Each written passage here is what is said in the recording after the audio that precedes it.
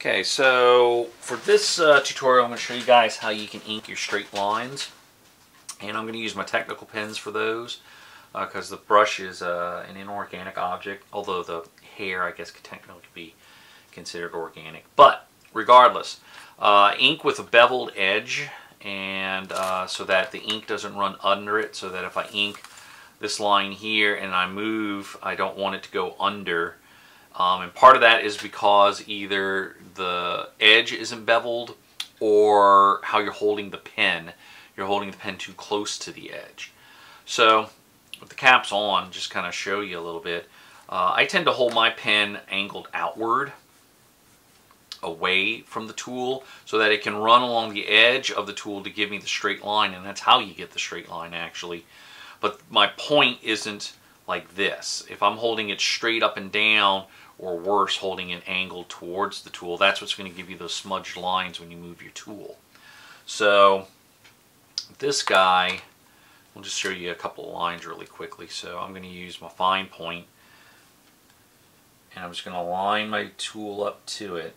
And remember, I'm lining it up to the line that I've drawn, and I'm not holding it straight like this. I'm angling it, and you just got to kind of look to see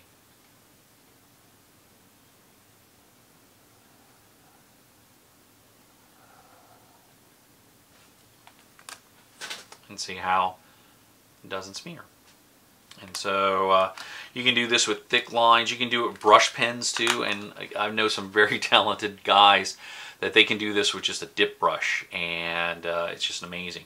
And this technique is, as I'm also explaining, holding it away from the edge, even if it doesn't have a beveled edge. The beveled edge can be like a security blanket, or a safety net, if you will. But even having a non-beveled tool like your metal T-squares and stuff like that, you can still use this technique because you're aiming it away from the edge. And since this is a kind of a thick line on the other side, I'm going to use my 1.5 to give me the nice key line.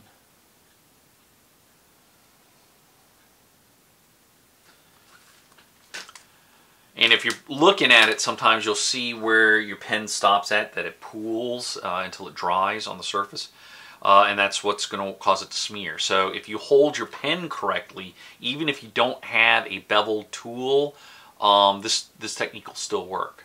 So, but that's how you ink straight lines with beveled tools, or just in general.